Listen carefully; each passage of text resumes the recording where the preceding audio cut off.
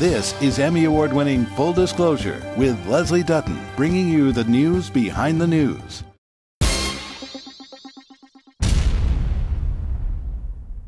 Do you feel that McDonald has been getting a lot of scrutiny, or is he getting a pass? He's getting a pass in the media. There's no doubt about it. One of the candidates pointed out the sudden spate of shootings by Long Beach police officers under the command of candidate Jim McDonald. We asked Mr. Rogers if bringing up these alarming numbers of uses of force was inappropriate.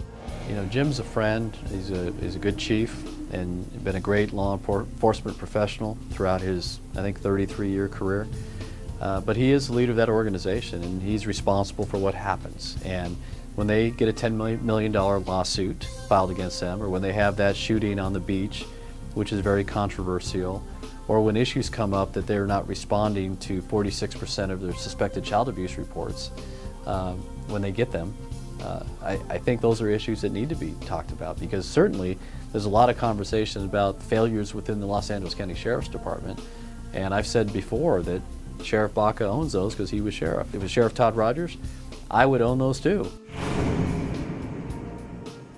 If these issues had occurred in the Sheriff's Department, there would be major media scrutiny, a lot of people screaming about it. That shooting, for example, on the beach that was videotaped, I mean, it was very inflammatory video and an issue of great concern. I can't help but think that if that was the LA County Sheriff's Department, there would be a completely different reaction from the media. So I think he has gotten a little bit of a pass. Be sure to watch all of the segments by clicking on the link below. Full Disclosure, the news behind the news.